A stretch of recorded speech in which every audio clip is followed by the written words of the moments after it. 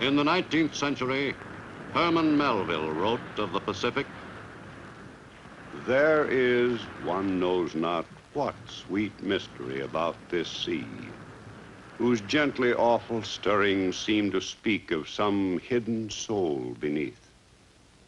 This mysterious, divine Pacific zones the world's whole bulk about, makes all coasts one bay to it, seems the tide-beating heart of Earth."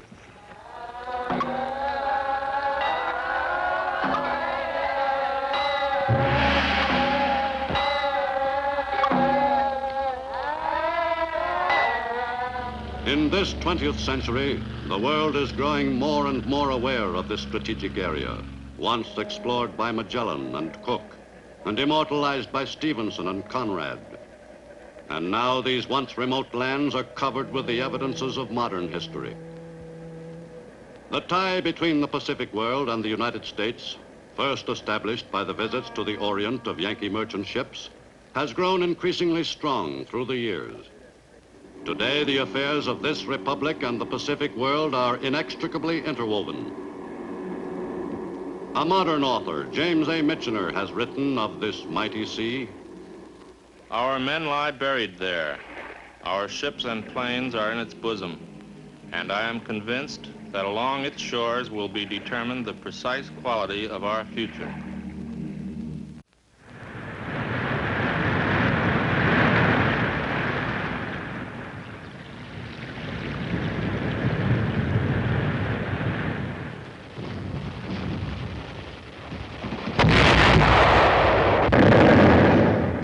The war which engulfed the Pacific in 1941 marked the beginning of a new era in the history of that part of the earth. Never again could the Pacific Basin remain detached from the forces which were shaping the course of world history.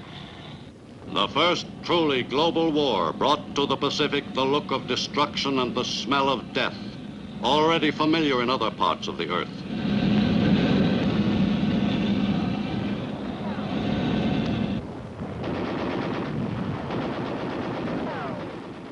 The word Pacific no longer meant an ocean paradise of peace. For countless centuries, the peoples of the Pacific were largely untroubled by international crises. Life was simple for the natives of most of the lands touched by the world's largest ocean. It once seemed wildly improbable that the people of these remote regions and the exotic lands they inhabited would one day be swept into the main current of the Earth's affairs. The United States first became vitally interested in the Pacific world following the extension of America's frontiers westward. In the mid-19th century, the young republic pushed its way across the 3,000 miles separating its east and west coasts. The attention of pioneering America was focused on the territory which lay along the western shores of the continent. With the acquisition of Oregon and California, the United States became an important force in the affairs of the Pacific world. But the coastline did not check America's expansion westward. The same spirit which motivated the exploration of the western United States prompted other Americans, men like Secretary of State William H. Seward, to extend the range of American influence into the Pacific Basin itself.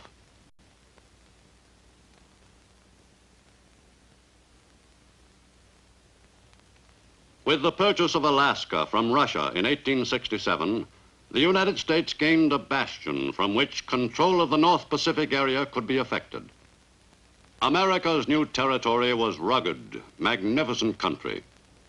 For well over a century, this land had been ruled by the demands of the Russian fur trade. No serious attempt at colonization and development had been made by its former owner.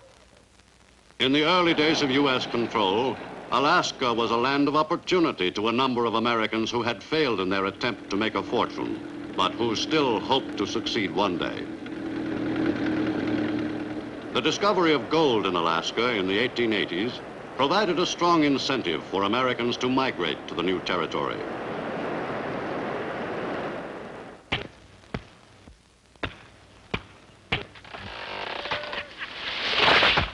An orderly system of land surveys was inaugurated before the turn of the century, and a succession of homestead laws became effective.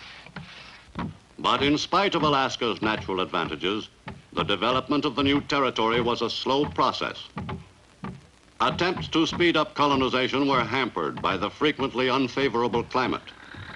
In many parts of Alaska, the weather was suitable for outdoor work for only a brief period each year.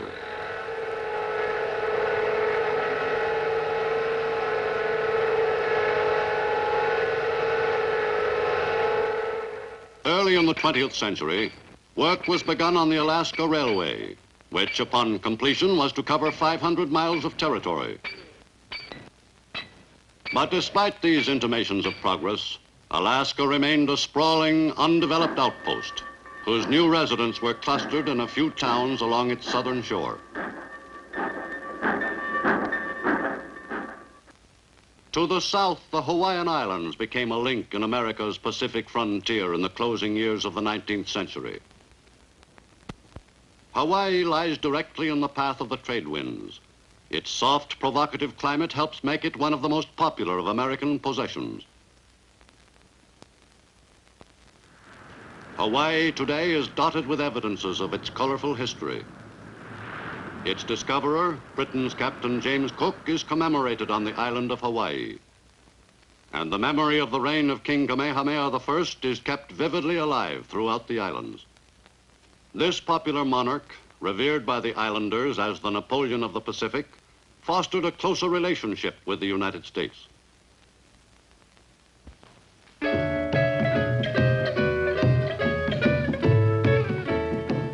Hawaiians are a happy, hospitable people. Today, the Polynesian strain, in its pure form, is not as prevalent as it was in former years, due to years of intermarriage with other racial groups.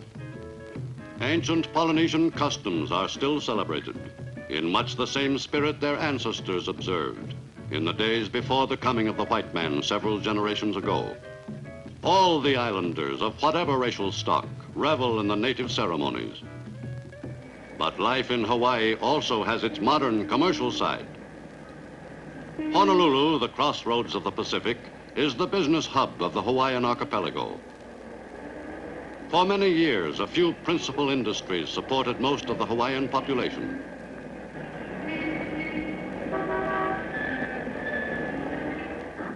Hawaii's increasing development and continued prosperity are associated directly with the size and quality of its crops of pineapple and sugarcane, the island's chief exports. Technical improvements in growing cane and extracting the sugar content have made the Hawaiian industry a more efficient operation than any of its mainland competitors. But Hawaii's principal industry was destined soon to be war work. Home base of the U.S. Pacific Fleet, Hawaii assumed a tremendous importance as a U.S. war with Japan became a distinct possibility. Strategically situated almost midway between the American mainland and the home islands of Japan, Hawaii would inevitably be directly concerned if war broke out.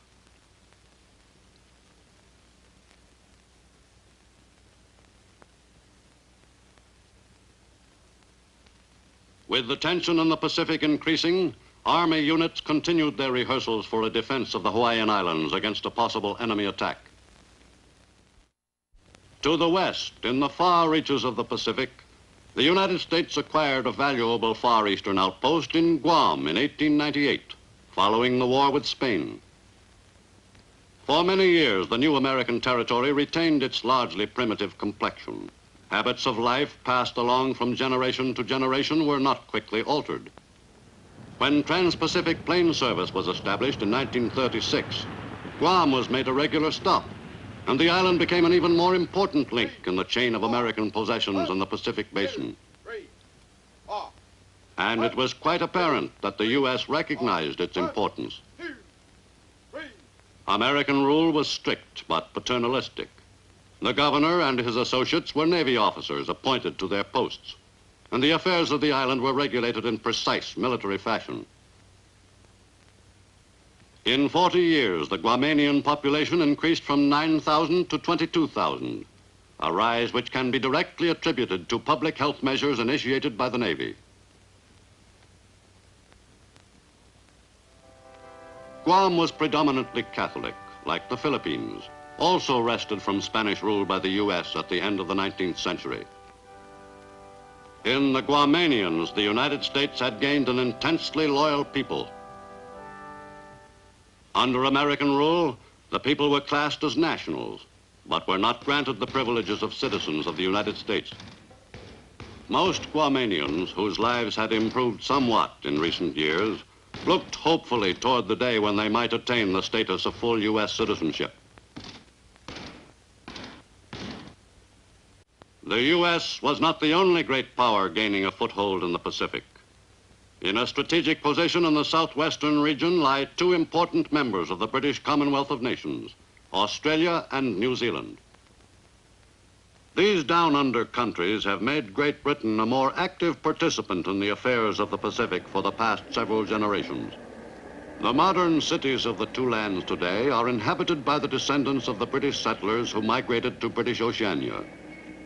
This thoroughly Occidental society developed and flourished, though it was more than 10,000 miles removed from the mother country, almost halfway around the globe.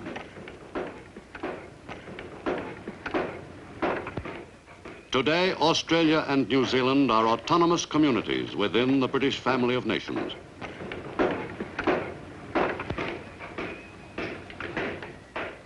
An industrious and progressive people, Australians and New Zealanders show an obvious pride in the steady growth of their countries. Although both nations have made considerable progress in developing their rich agricultural resources, there is still room for expansion, particularly in New Zealand and in the reclamation of Australian badlands. Both down-under countries exist on an export economy, for even if the purchasing power of the Australian and New Zealander were substantially increased, they could not possibly consume the enormous meat and dairy yield. The livelihood of both Australians and New Zealanders has been dependent directly on Britain's purchases of their produce. As these purchases fall off, Australia and New Zealand are confronted with the problem of finding and expanding new markets. For the problem of developing independent economies successfully could be solved only by the two dominions themselves. But while the bonds of empire were no longer as strong in a material and political sense, the spiritual tie between the dominions and the seat of the British Commonwealth of Nations remained as firm as ever.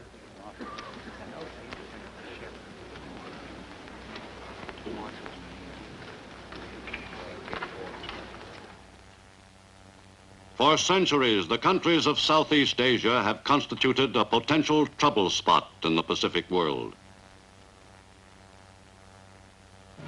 In the 30s, the stirrings of nationalism became evident in these heavily populated countries, peopled by a great variety of ethnic groups. Siam began to agitate for the return of territory allegedly usurped by the French in the 19th century. Its people dreamed of a greater Thailand, and a close bond was established with the Japanese, who sided with the Siamese in their modest territorial expansion program.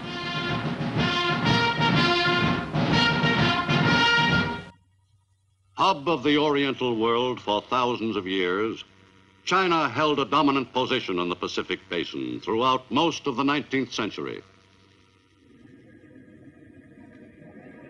China's principal point of contact with the outside world for almost 100 years was Shanghai, where British business interests first established a foothold. The economic life of all of China was related directly to the business affairs of China's large coastal population centers. Whoever controlled China's port cities exercised a powerful influence on the country's overall economic structure.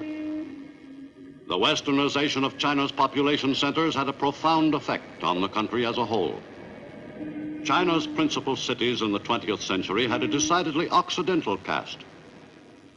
The lives of a considerable percentage of China's population were directly affected by the beginnings of the machine age in China.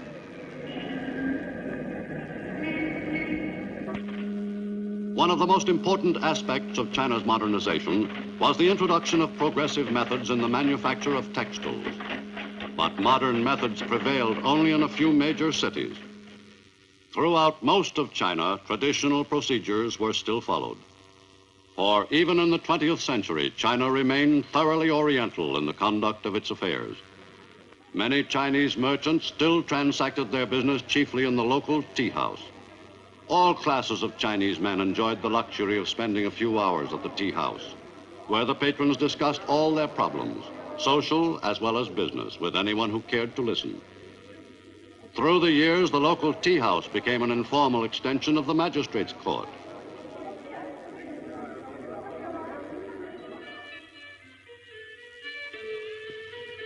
China's mode of life bore many striking resemblances to the manners of earlier generations.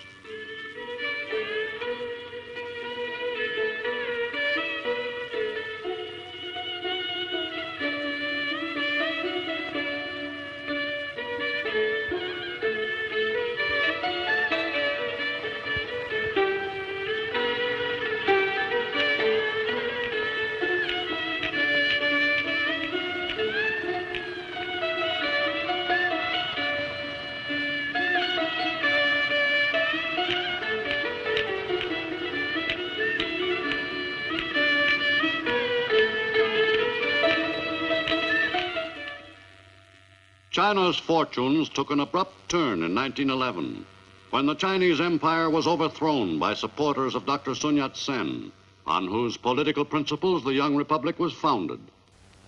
A disciple of Dr. Sun, Chiang Kai-shek dedicated himself to the task of extending the revolution throughout China. America's interest in China, which dates back a number of generations, increased steadily through the early years of the 20th century. The men of the U.S. Asiatic Fleet became familiar figures in all China's coastal cities. To many of the men, China provided the best liberty ports in the Eastern Hemisphere, if not in the world. And business was always good when the fleet was in.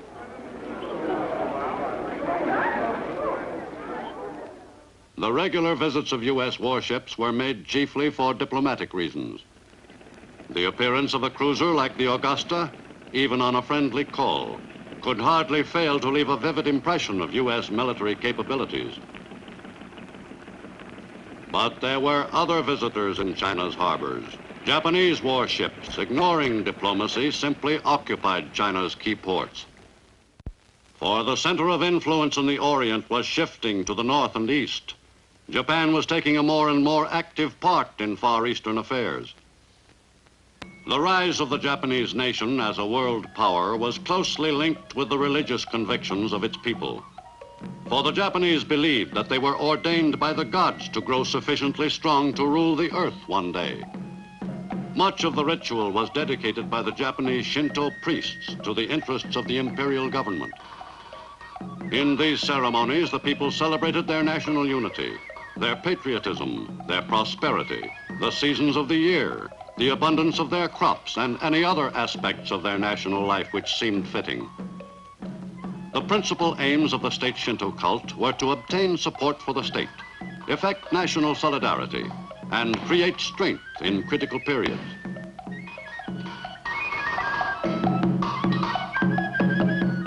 To the Occidental, the Japanese concept of existence was difficult to understand. In fact, until the mid-19th century, Japan and its people were virtually a complete mystery to the world at large.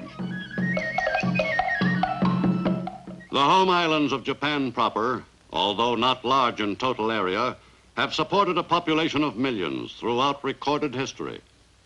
Every available square foot of land was carefully developed to provide the people with enough food for a bare existence. The basic social unit in Japan is the family, whose members have grown accustomed to living frugally. In the face of hardship, the Japanese have long been a stoic race. Women had a humble status in the Japanese household. But among the poorer classes, the differences in social standing were less rigid. From the earliest years of Nipponese history, the men have been great fishermen. The export of marine products has been a thriving industry since Nippon resumed contact with the outside world. During the early decades of the 20th century, Japan stepped up the development of all her industries. Foreign influences had a considerable effect in the shaping of modern Japan. Life in her large cities came to bear some resemblance to that in Occidental commercial centers. The reorganization of the currency system in the late 19th century eliminated the confusion resulting from the use of several types of money. A stabilized banking system provided evidence to the public of the strength and efficiency of the government administration. Although it took some time to achieve the readjustment from the old way of operating, the conversion to modern methods was made rapidly once the nation's business with foreign countries increased.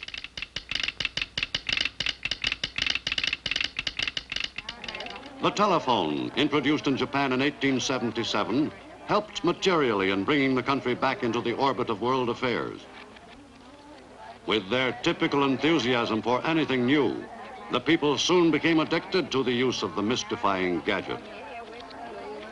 Once begun, the westernization of the home islands of Japan quickly gained momentum. As soon as they had become aware of what life was like outside their country, the Japanese addressed themselves to the task of imitating that life wherever possible. Once completely secluded, the Japanese now seemed obsessed with the desire to prove themselves as progressive as any people, any place in the world.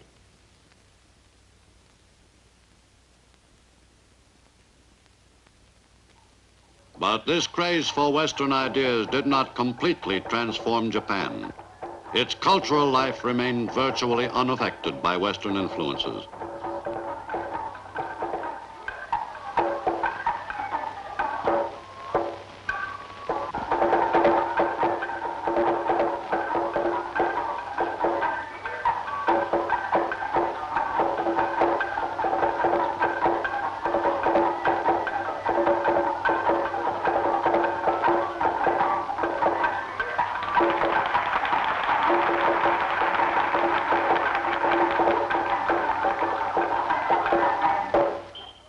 In the Western world's 20th century after Christ, Japan stood at the threshold of a new era. The cult of emperor worship was appropriated by a small but powerful militarist clique, which adopted the doctrine of extending Japan's borders by force, if necessary.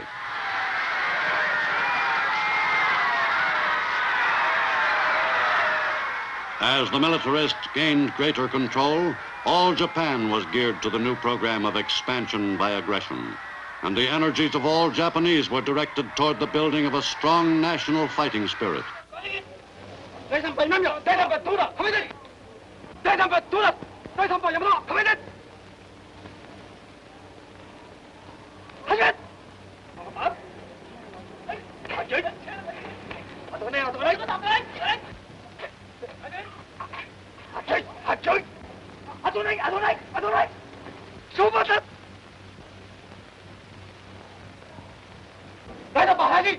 But the development of the fighting spirit was not limited to adults.